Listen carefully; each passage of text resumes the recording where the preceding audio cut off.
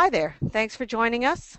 This is Let's Talk, the videocast edition from Planners Web. I'm Della Rucker with the Wise Economy Workshop, and I have the great opportunity today to speak with Jean-Daniel Cousin, who is the Managing Director and Chief Solutions Architect for eDeliberation.com Incorporated, which is a firm out of Vancouver that is doing great work in not just allowing us to get feedback to do what I call telling in some of the things that I've written for Planners Web, but to really start the process of dialogue and collaboration, something that we don't always think of online tools as being able to use, to being able to do, rather. So I'm delighted to be able to introduce you to Jean-Daniel and eDeliberation.com today. So Jean-Daniel, how you doing? Hi, Della. It's a real pleasure to be here. I'm doing very, very well. Thank you very much. Great. Thank you. Now, I know a little bit of your story, but not a ton of it. So why don't you give us a little bit of an understanding of how you got into this business, what you were interested in, or what your involvement was prior to starting eDeliberation, and kind of what you were responding to when you started that company. Sure. I had a successful career in management, and then as a business consultant for many years, working with companies to implement enterprise systems and do operational reengineering and things like that. So I spent quite a bit of time in meetings and in conferences where the goal was to solve a problem or to come to some strategy or things like that. And I noticed how ineffective those meetings were typically. Some of them might be introverts and not be able to push their ideas forwards, but they have great ideas that just remain silent. A lot of ideas get lost, and the solution development ends up being single-threaded, whereas a lot of the problems that we're dealing with today are a lot more complex than a single thread of solution. The problem space is complex, and the solutions got able to absorb that complexity to be effective. So why don't you show us a little bit of how eDeliberation works. I have a tendency to shorten all these things anymore. For sure. I'll share my screen here. I'd like to bring your attention to this line here, right under the picture, which are links to answer some of the questions, and we'll be spending quite a bit of time looking at the third one here, how it works. I'm going to skip directly to this page here, which is a description of or an illustration of the eDeliberation process. The first step is to propose an event, which is basically stating what is the nature of the problem you're trying to resolve. This is the event that we'll be looking at during this presentation. It's an event about food security for a given community. So in this case, the idea was to bring the community together to work with the local government in terms of coming up with food security strategies that would work for this community. So this whole idea of the food security was to maximize the local production and to minimize the need for import.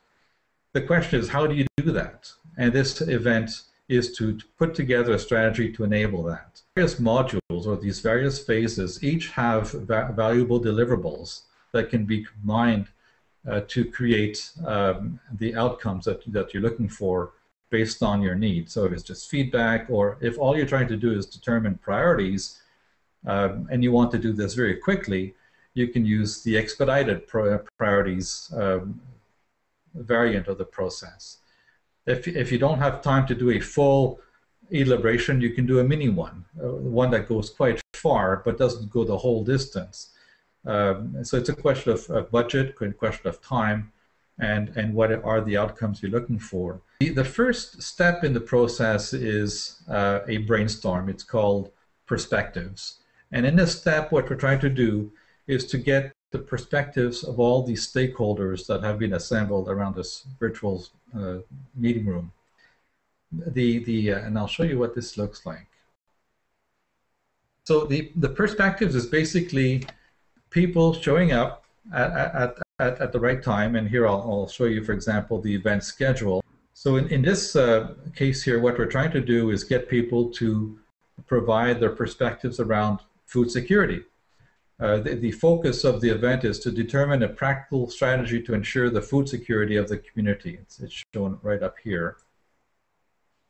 And people have already brainstormed a number of ideas. Um, these are perspectives, these are ideas that could solve, that the individuals can believe could solve the problem. They could be concerns or fears, or they could be constraints that people have to live with, or it could be their hopes about the future. Basically, we're creating a backdrop that will serve us going forward as a reality check in terms of what is the nature of the problem we're trying to solve, and what are the attributes that people would like to see in this solution. This creates a backdrop for the next phase, and the next phase is the topic jostle. And I have to say, I particularly like this idea. The Oh, topic jostle is a neat way to handle this. So go ahead. yeah. Well, the topic jostle, instead of coming up with a predefined agenda of things that we will discuss around food security, the idea is to ask the people who come from these various backgrounds, what are the topics that we should be talking about when we talk about food security? So we're going to be starting to converge here towards possible solution orientations. So I'm going to bring you to the topic jostle screen. So what we've done here is we've gone from perspectives to topic jostle, and using our calendar here, this would actually have been triggered automatically. At this point, what we're trying to do is ask people to come up with orientations of solution. What could be ways in which we can ensure our food security in this community?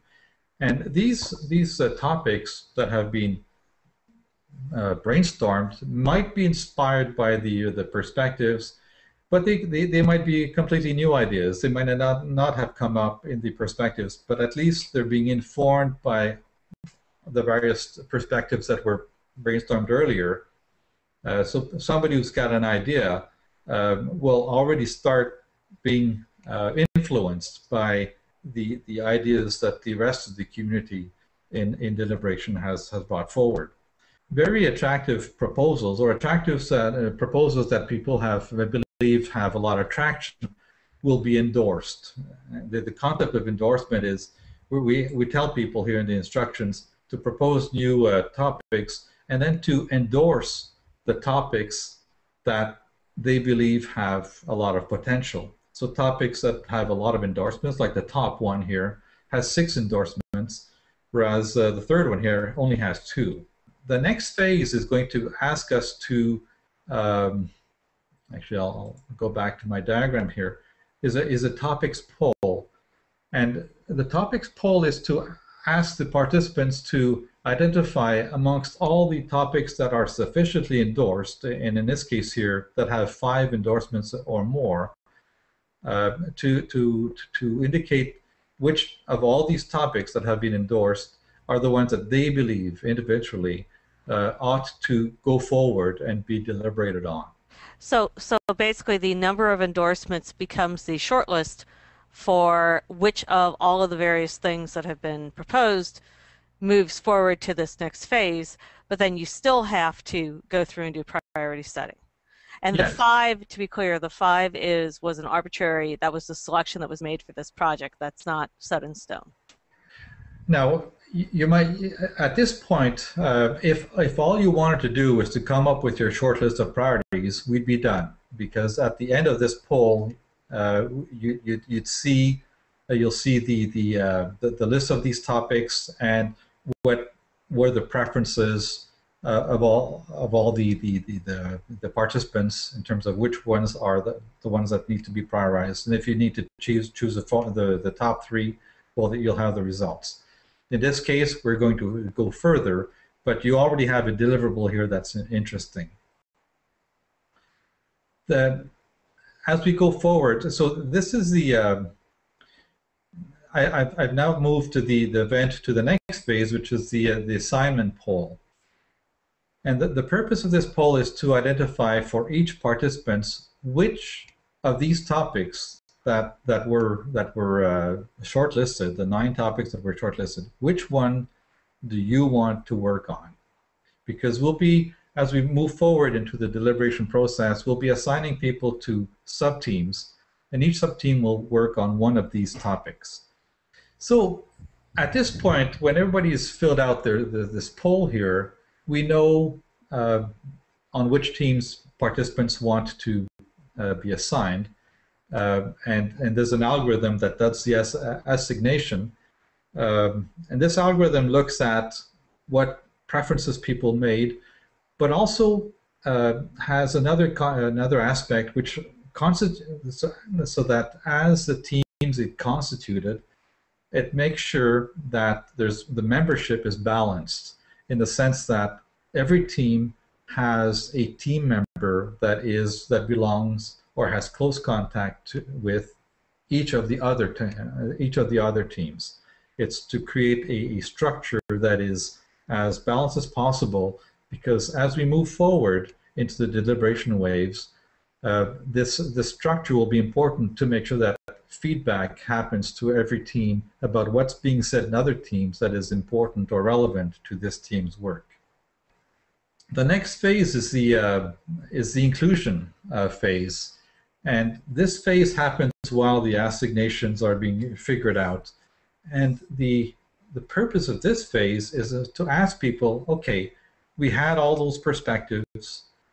We also had a number of topics that were not prioritized. We've had to drop some of these ideas along the way to be able to focus on the critical 9. Were there some really important ideas in the ones in the topics or in perspectives that we've gone beyond that are really important that we should include in the deliberation of these 9 topics here? Are there any ideas that we need to bring forward? And so the idea here is people have like a 24-hour period to look at these various topics and make suggestions, review the perspectives, review the topics that were not prioritized, and make suggestions here.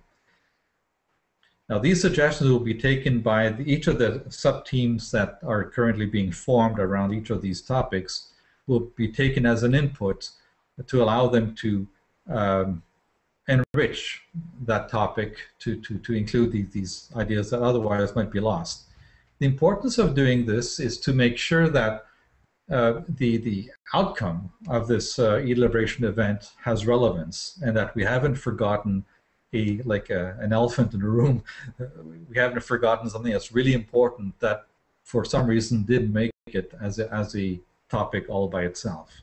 And basically what we're trying to do here is to flesh out a strategy that's going to be multifaceted, and each of these facets is one of the topics that we've prioritized.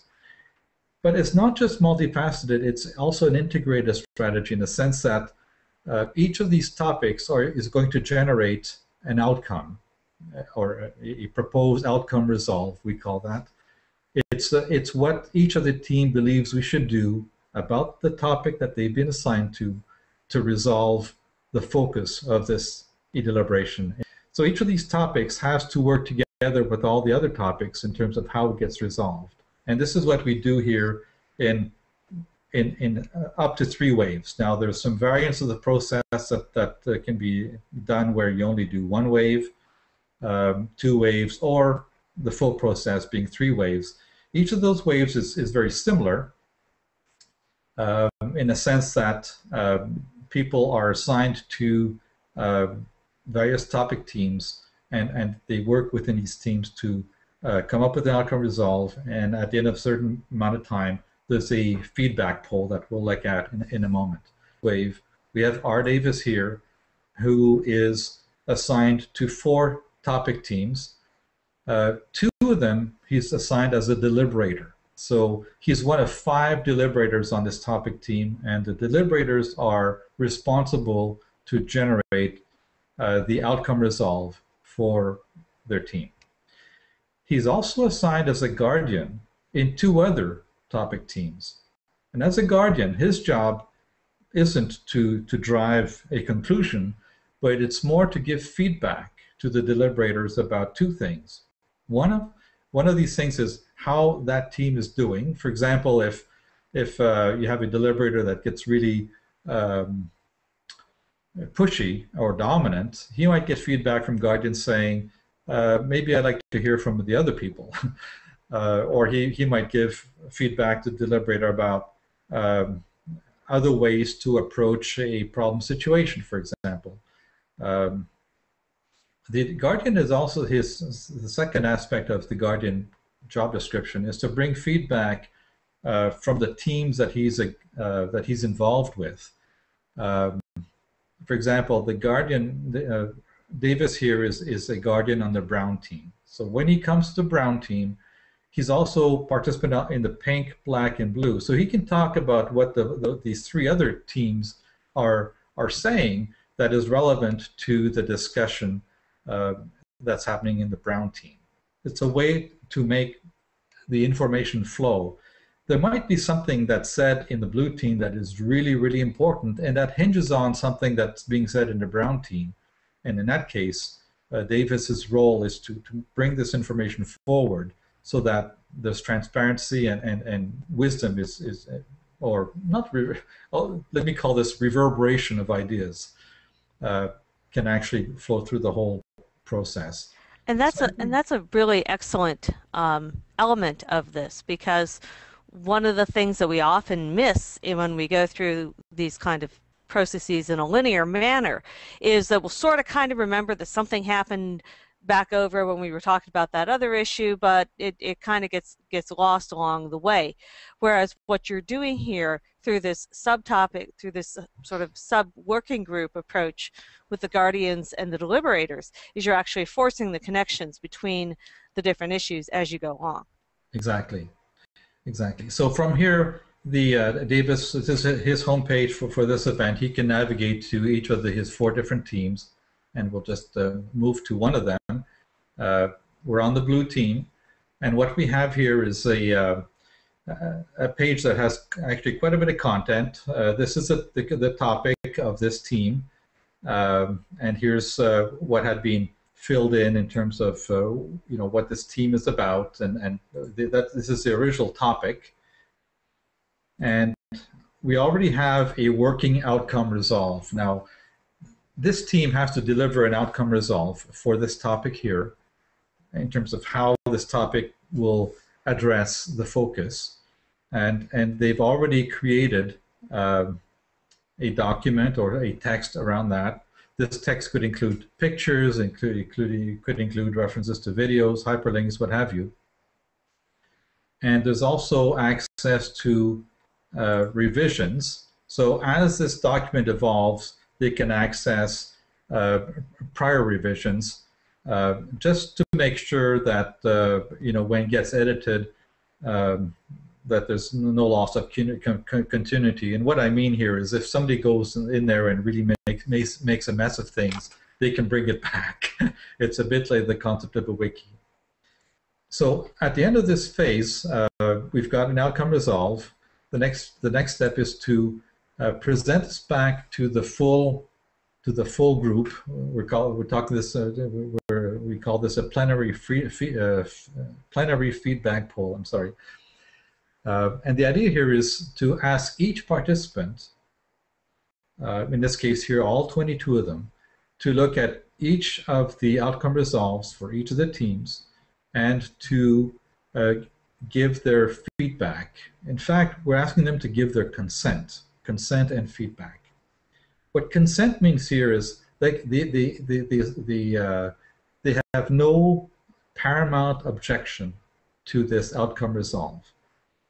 There's no objection that they can invoke that would stop them from being able to do their job, or that would be otherwise paramount to who and what they are. So what we're trying to get at here is can these outcome resolves fly, or are there some really big weaknesses that need to be resolved? So the topic team is to come up with a outcome resolve for their topic that garners 100% consent from all the participants. So the participant isn't just working for his self-interest or for the self-interest of the group he's representing or what have you, or a stakeholder. He's working to make sure that his team comes up with something that flies, that gets the consent of the whole group. Otherwise, we don't have closure. Otherwise, we've wasted our time because we want a strategy that that is integrated and that has the consent of the full group. We have three waves in which to resolve these objections.